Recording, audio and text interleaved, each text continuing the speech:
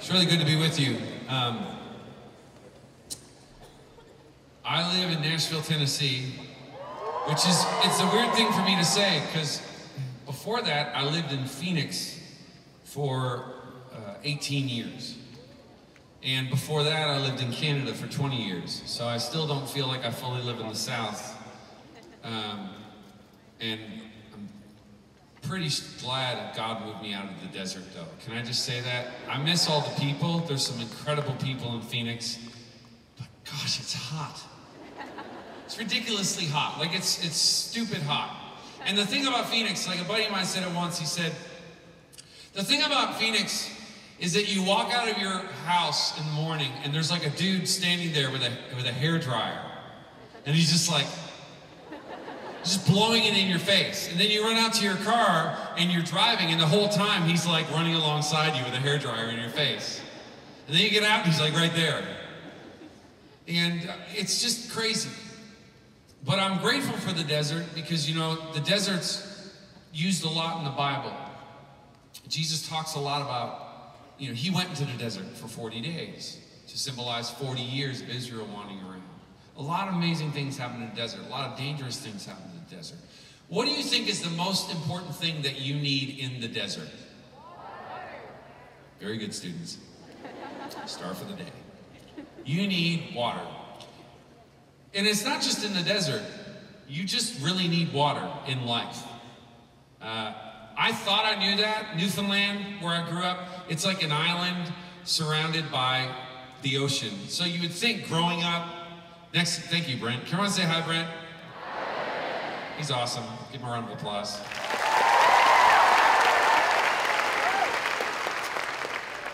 I can't, like, if he's there, I gotta acknowledge him, you know what I mean? It feels weird. Anyways. I grew up on an island surrounded by water, so you'd think that I would know how important water is, but I didn't really get it until I moved to the desert where you just have a finite amount, and then I was like, oh, it's really important. Your body is like 80% water. I don't know if you knew that. It's like the molecules make it up. It's like 65% oxygen, and then there's like a percentage of hydrogen. Those two, hydrogen and oxygen, make water, and the rest is carbon. But it's like 20% dirt, carbon, dust. But 80% of you is water. And the thing about it is that you need water to replenish the water that your body uses, because your body uses water for everything. Your body uses water to get rid of the stuff that you have to, and I know that because I've changed a lot of diapers. Speaking of which, you want to meet my family really quick? So this is my family, and yeah, there they are. So that's my wife, Kristen. And then on the left is Connor, my oldest son. And this up top is Rowan. And then in the middle, that's our newest. He's Callum. He's almost 5 months old. So, yeah. This is a picture of Callum a week ago.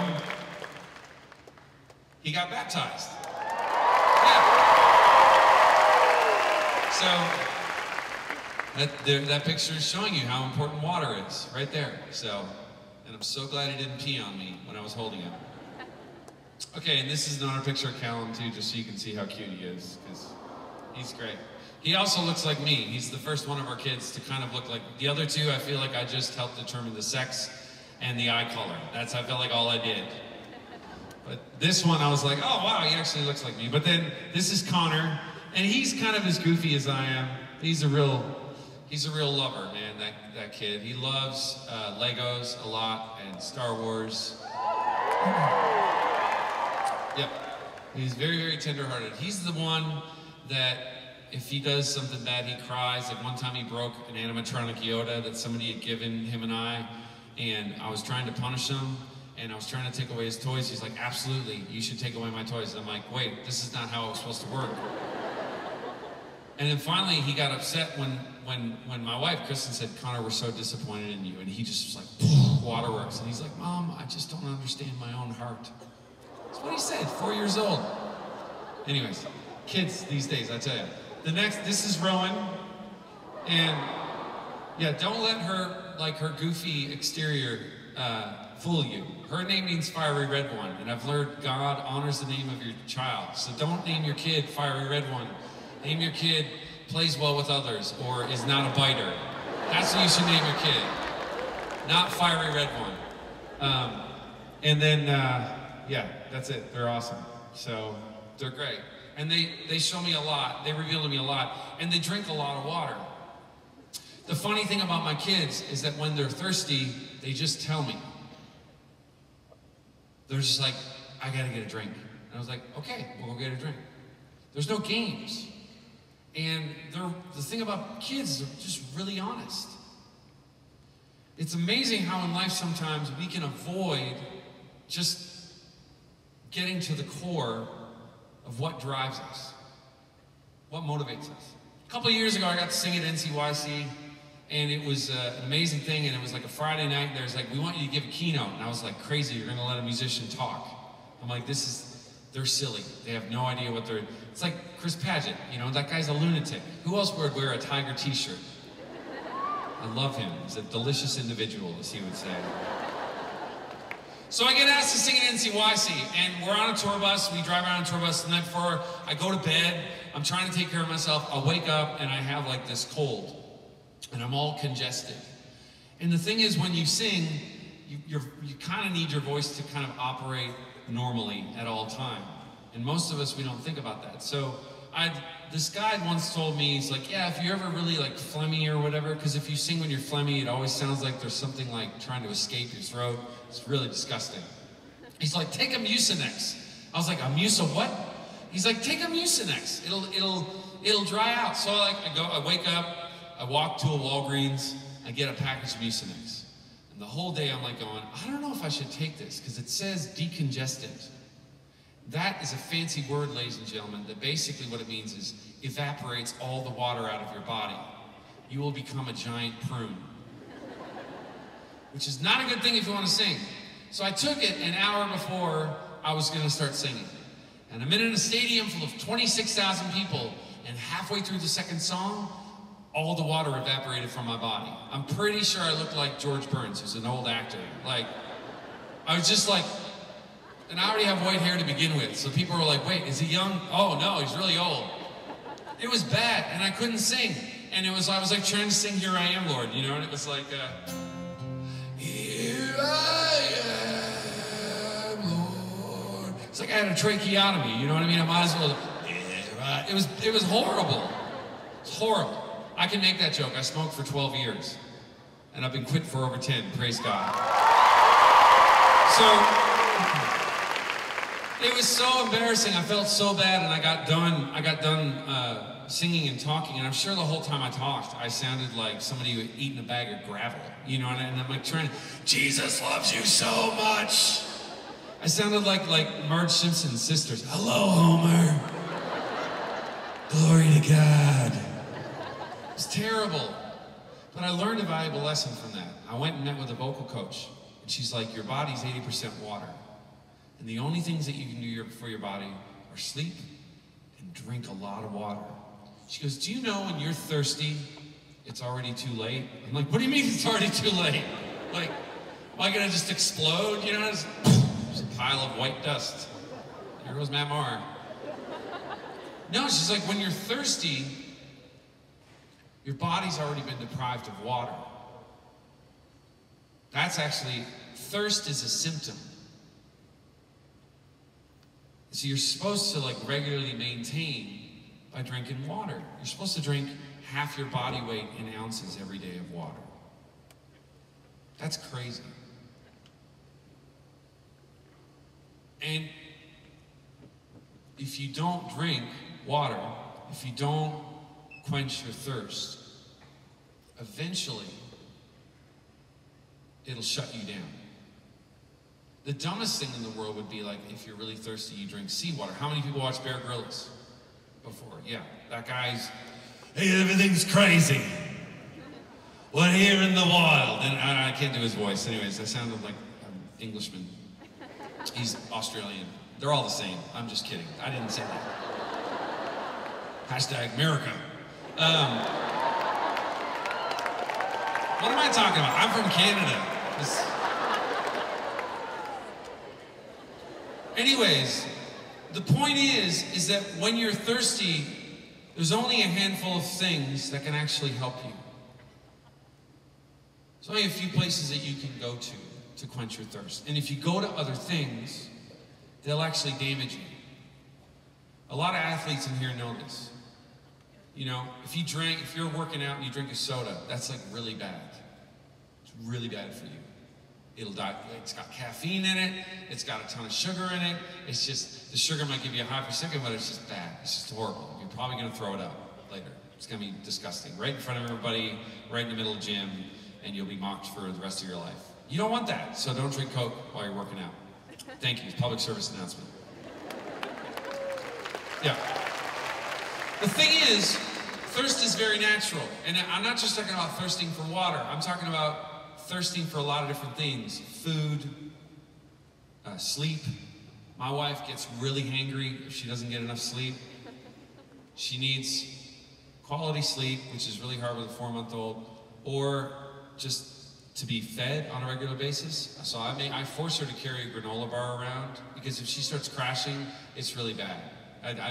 I'll jump out of a moving car if I'm in a car with her. It's not fun. Yeah, I'm sorry, ma'am. What did you say?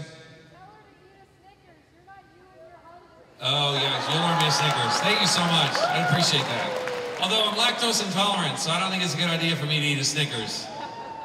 It'd be bad. The thing is creature comforts in life, food, sleep, those kind of necessities. What's cool about it is that God designed it in a way to remind us of a deeper thirst. That's why sometimes you eat a great meal and you're really, really satisfied. There's a sense of peace and contentment. And what I've learned in my life is it's in those moments, and it's not just food, it's in friendships, in relationships. You have moments like we just had an amazing 4th of July party, and we had a water slide, and my kids were playing all day, and I got to go down with this water slide with my son and I at the same time, and like we crashed into each other, and it was awesome. It was great. He was laughing, I was laughing, and it was just this sense of contentment. And in that is this reminder from God that He desires that all of our thirsts be quenched. I don't know if you ever thought about that before. A lot of us, we have deep down desires, very natural desires, and God, He wants those desires met. They're naturally good things. The desire for friendship, the desire for affection, the desire to be noticed, like Chris was talking about earlier, the desire to be esteemed, the desire to be praised. You know, when you're a kid, you think about this. I heard this once from a buddy of mine. I spent so much time on the road, I was really nervous about being away from my kids because they're so young. And I'm like so afraid I'm gonna give my kids issues. Like, they don't come with manuals, people. You know what I mean? It'd be really easy if just they were born, if there was just like a tattoo and it dissolved after the first 30 days. It was like, here's what you do. But we don't come with those. And so my wife and I, we always praying every day. We're like, God, please help us be good parents. Please help us be good parents. But in that very natural desire, in that very natural thirst, is also a realization that I can't meet all of their needs. I can't meet all of it. There's no way. It's not possible. And so I'm going to fall short as a parent. I have to kind of live with that. So these deeper desires of like me wanting to hear God say like, you can do it. You have what it takes. That's a deeper desire. So kids, the crazy thing about kids is they don't remember how much time you spend with them. They remember how you make them feel. And I think the same is probably the same with everyone in this room and God. Is that a lot of us, we think about spending time with God as this thing that, and holiness is this idea that we have to spend massive amounts of time with God. God's not, He'd love it. But if you're not there, it's okay. Because God wants you to walk away knowing how much you're loved and how much He desires you. Some of you have friends and you have desire for friendships. Some of you are dating people. You have a desire to be esteemed, to be told you're pretty. And that's a natural desire. But it can fall very quickly and become disordered, where all of a sudden you're willing to make sacrifices because you need that thirst met now. You need it met in the moment. And the funny thing is, that immediate sense of fulfillment, guess what? It's not going to satisfy you. Because you're not getting to the deeper, what's really, really at the core. You're not getting down below the surface. There's a story in the Bible, and it illustrates the permanence of God's love for you. See, there's a lot of things that can temporarily satisfy your thirst. Sure, popularity, that can temporarily satisfy your thirst. Money, yeah, it's great. Who wouldn't want a ton of money? But guess what? That doesn't satisfy the thirst. Like, why is it, if money was such a great thing, why are there so many miserable rich people? Tell me. Why is it you turn on, like we have a whole industry devoted to just stalking people who are rich and who are famous and who are wealthy. And if that stuff was so good, why are they such a mess? And it's not even a judgment, because they'd be the first ones to say it. I mean, who wants to inherit the world and you get out of your car every day and there's like 50 strangers with cameras following you and they record everything about you? That sounds miserable to me. Why would I ever want that? And some of us do. I talk to so many young people and they come up to me after concerts and I'm like, they're like, hey, I have a question. I'm like, sure. What is it? They're like, how do I get to be famous? I'm like, what? And they're like, well, I want to do what you do. And I'm like, so what do I do? And they're like, I don't know, but you're famous. And I was like, listen, dude, fame is relative. Because I can tell you what, I can walk down the street in Des Moines, Iowa, and there's a 75-year-old lady who has no idea who I am, and she's probably going to think I'm her age. Fame is relative. Fame is fleeting. The things of the world, sure, they're great. Sure, they can sometimes satisfy you temporarily, but they're not permanent. They'll fade. Just like the water that you have to keep drinking. You have to keep drinking it. Because without it, you'll die. And that's what happens with the things of the world. I know a lot of us, we come to conferences like this and we want to change.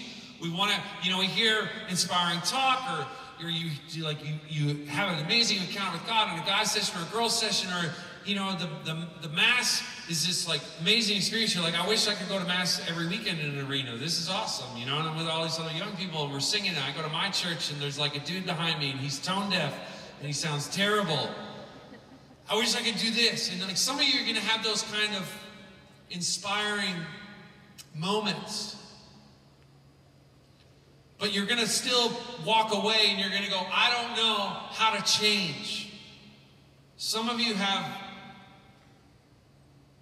desires and thirst that have slowly disformed into addictions, into massive insecurities. And you're isolated from everybody around you. You've created a false sense of who you are. And who you are on Snapchat and who you are on Instagram, that's not really who you are. And everybody looks great from this angle. You can hide all your chin fat. I'm 41, I got chin fat, look. And it's probably because I'm looking at my phone too much, by the way. That's a scientific thing. It's a drag. I wish it wasn't true. Then I try holding my phone up and doing this, and that just feels weird. Then I feel old. If I do that, then I just feel like an old person. They're like, look at that guy. He's definitely old. He's holding his phone like a weirdo. I want to read you a scripture. A story, like I said, there's a story in the Bible, and I think it is very appropriate for what we're talking about. This is just a quote from Jesus. It was in that video, and I want to give just a little bit of context. Jesus answered and said to her, if you knew the gift of God and who is saying to you, give me a drink, you would have asked him and he would have given you living water. First of all, that's a weird phrase, living water. Like, what does that exactly mean? There was like a sci-fi movie called The Abyss in the 90s. There was this weird tube of water. Like, if you're a Samaritan woman and someone talks to you about living water, first of all, water is life. So this must be like super special water. But you're going to hear about this more through the weekend. But it was at noon that Jesus was at a well waiting to meet a woman who's going to noon. See, as somebody who lived in Arizona, you don't go to a well at noon. You get up at 5 in the morning and start walking. Because that's what all the other women did. The reason this woman was going at noon, and you'll hear about the stories, because she's been married 7 times and she's been ostracized by what she's done. She's been alienated. She's going to a well at noon because she doesn't want to meet God. Because she thinks God doesn't love her. But God's there waiting for her. Brothers and sisters, Jesus is waiting for you in the middle of your thirst. He is waiting for you in the middle of your desires, waiting to be discovered. And Jesus says to this woman, give me a drink. Jesus says to you, give me a drink. And you're like, a drink of what? He's like, of you. See, this is the crazy thing. God is thirsty for you. God thirsts for your thirst. He thirsts to quench your thirst. There's that stupid Sprite campaign, obey your thirst. I always feel like, that's a ridiculous thing. I've obeyed my thirst before and it's got me in terrible trouble. Terrible trouble. What you should do is you should listen to your thirst. You should pay attention to your thirst. That's important. It's your life and your soul is trying to say something to you about life. And if you're dissatisfied with life, if you can slow down and shut off long enough to get in touch with the fact that you're thirsty, it's in that dissatisfaction that Jesus is waiting. He's just waiting to give you an invitation. So I want to share this song I wrote with a friend of mine. And it's this open invitation from Jesus. Jesus doesn't say, come as you should be. Jesus doesn't say, come as you think you should be. Or come as you wish you were. Jesus says, come as you are. Come as you are.